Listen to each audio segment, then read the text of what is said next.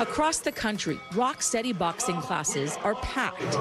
I come almost every single day, and sometimes I come twice a day. But it's a fitness class nobody hopes to have to join for people living with Parkinson's disease. When the word got out about what we were doing, we had hundreds and hundreds of fighters. Parkinson's causes tremors and muscle stiffness. Many patients end up in wheelchairs.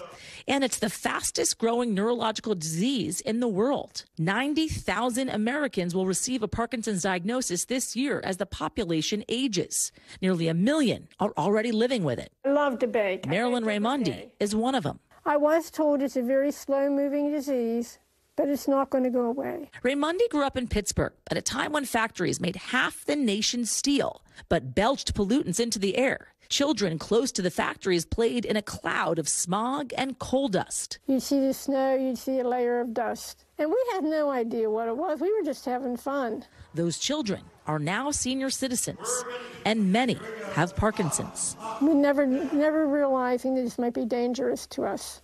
This area is a hotspot. According to a study published in Nature, the number of people with Parkinson's is among the highest in the country. In some places, more than quadruple the estimated national average. It's part of what some scientists are calling the Parkinson's Belt, a series of regions in the U.S. with unusually high rates of the disease. Exactly why people get Parkinson's is still a big mystery. One study found that redheads could be more likely to get the disease, while others show smokers less so. And researchers don't know why, but they do think environmental factors play a major role in who gets Parkinson's. Exactly which and how much, still unclear.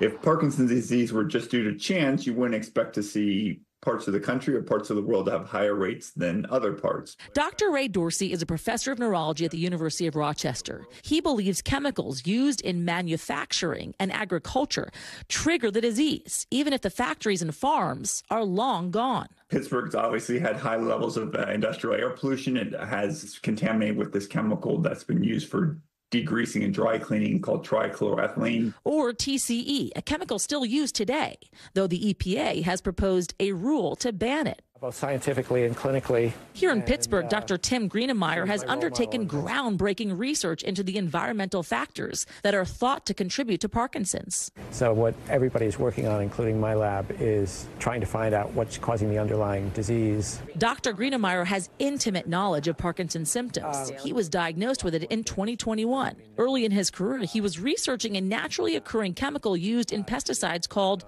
rotenone. I was probably a little careless and exposed myself to rotenone in particularly bad ways. And my guess is that my laboratory work with making a model of Parkinson's disease led to my getting Parkinson's disease. There is still much research to do, but his work helped lead to the discovery of another Parkinson's belt.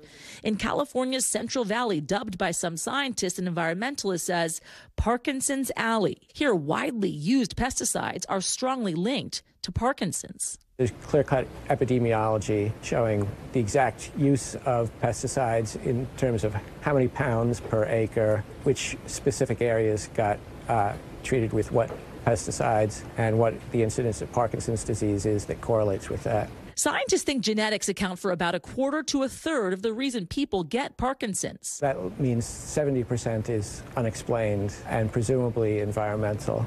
The hope that learning about the disease could help prevent and treat it. But there is no cure, and doctors have been prescribing the same 2-drug cocktail to mask the symptoms for decades. But it doesn't treat or stop the progress. And eventually, they stop working as well. You lift one foot as you go down. For now, exercise is key for slowing the progression of this debilitating diagnosis, doctors say. I do it every day, and I don't veer from my regular schedule. You can make time for it if you want to, and I feel it's really helpful. Come on, Adele. And back at Rocksteady, it's the community that helps as well. Here, you're not alone. Everybody's in the same boat. Everybody has Parkinson's, and this has become a family for me. A family desperately in need of a cure.